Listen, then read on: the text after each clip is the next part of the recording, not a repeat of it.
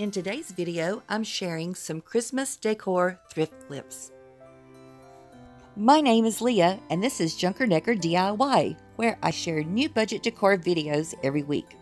On my channel, you'll see things like Pinterest projects, thrift flips, Dollar Tree DIYs, and trash to treasure crafting. I also occasionally share shopping hauls. If these things interest you, please subscribe. I found this guy for only 25 cents because he's got a little chip, but I'm not going to use this mug to drink out of. I want to use it as decor on my coffee bar. So I'm going to fix that chipped place by adding some black acrylic paint where the glove was broken off, and then some white chalk paint where the cuff of his sleeve broke off. Once they dried, they were matte, so I had to go over those places with some gloss Mod Podge to make it more seamless.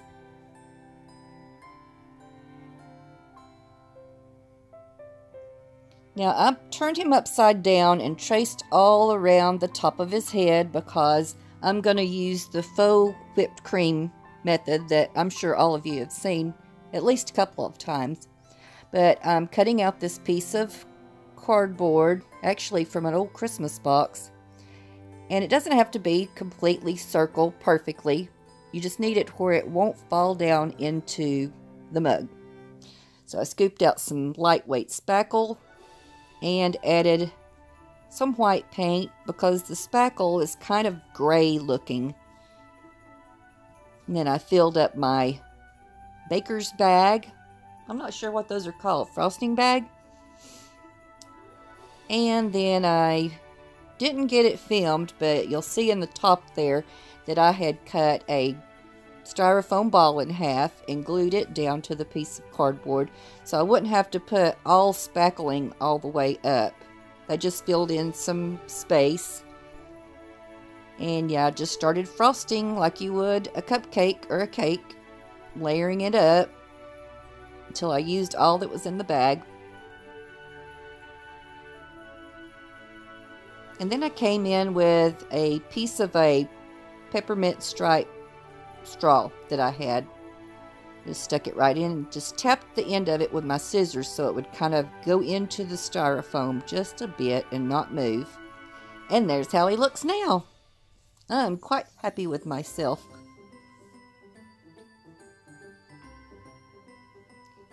The frosting still looks a little gray. I may go back over that with some more white paint. Today's video is part of a playlist that's the 4th Friday Open Challenge hosted every month by Sarah from Jujubee DIY and Lisa from Our Gray House. I'll be leaving links to both their channels as well as a link to this playlist below in the descriptions. Now let's get back to crafting. I picked this up after Christmas last year on a 75% off sale. Very 80s looking. I got it for 50 cents, but I needed to strip it all the way down. Once I got all the embellishments off, which by the way weren't so easy to do, I thought I was going to have to get a full-on crowbar in there, but I finally got everything stripped off, and I come in with the Waverly white chalk paint and painted the entire piece. And it did take 2 coats to cover that dark color.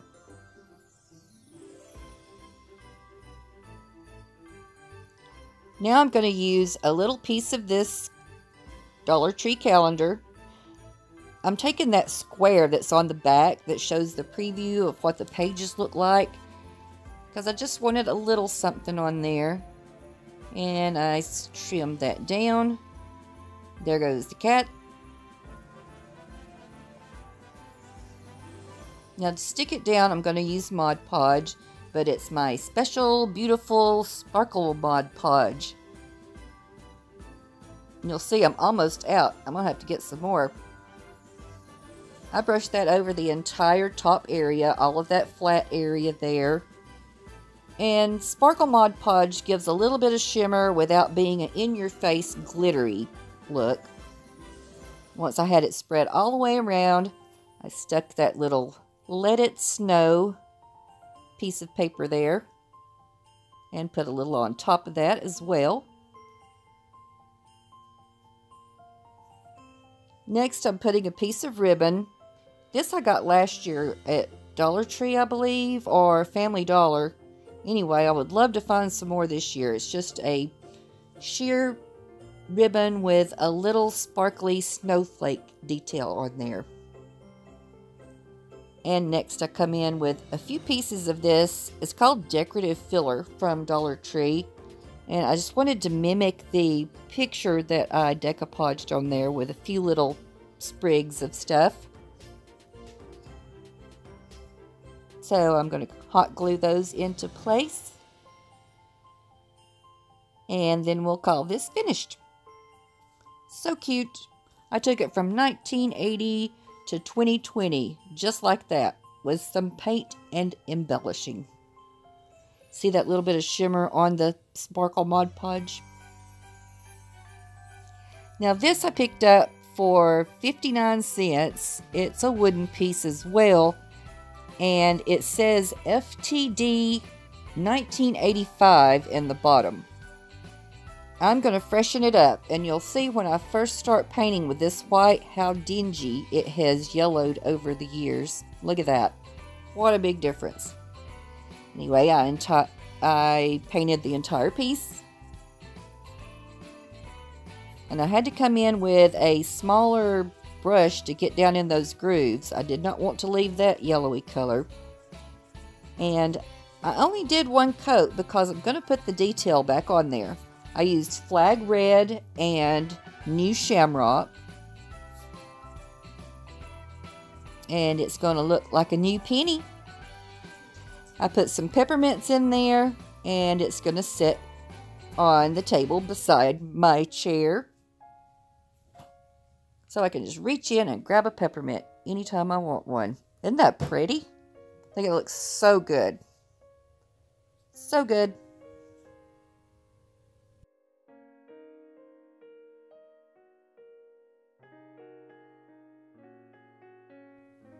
So last but definitely not least, I picked up this last year for 75% off as well. A 3-piece nativity scene. And I love the opalescent look to it. But I have cats, as you've seen, and they tend to like to knock things off of tables. So I'm going to use this book that I also thrifted, and I'm going to use it as a riser, so to speak, to put my scene on top of. I'm only painting the spine of this book because I do like the gray and the muted green color that's already on there. And I'm going to take out some of these metal words from Dollar Tree. And I started to put peace on there, but I changed it. I was like, believe is something we need more of right now. Believe. I tacked it down with some hot glue using Gorilla Glue sticks.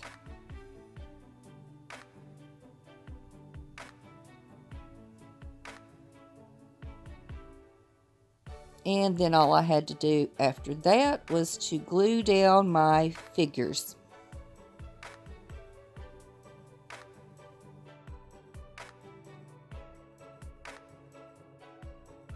All this tied in so well with each other, from the metal believe word and the gray on the binding, and then that opalescent look just picks up that light green beautifully. Thank you so much for watching my video today. I hope you enjoyed it, and I hope you go and check out the playlist to see what everyone else has done today. Until next time, bye-bye.